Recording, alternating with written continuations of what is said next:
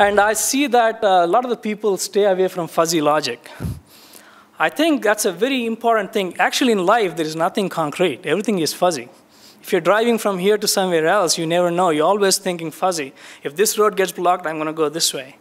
So, and the first thing we did in my master's thesis was we are plotting spectral curves for vegetation. There is nothing like a unique spectral signature. It's always a family of members.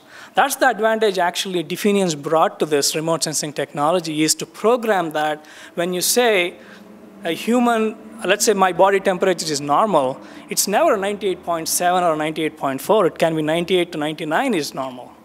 You can program that kind of a knowledge and still say that if it is within this range, you can still say it's healthy. Then if you start deviating, that's where the fuzzy logic comes in.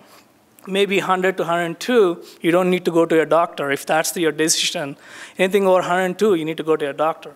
You can program that fuzzy logic, and understanding the phenomenology and combining with the fuzzy logic is the best way to give yourself a probability, saying, I am 90% confident that this particular classification is accurate. And the way we have used that at Pixxures, still use it at Pixxures is, sometimes the objects can be classified, 95% it is built up area. Oh, 87% is still bare soil. We run a process that says, show me all the objects where 2 or more classes have more than 80% probability.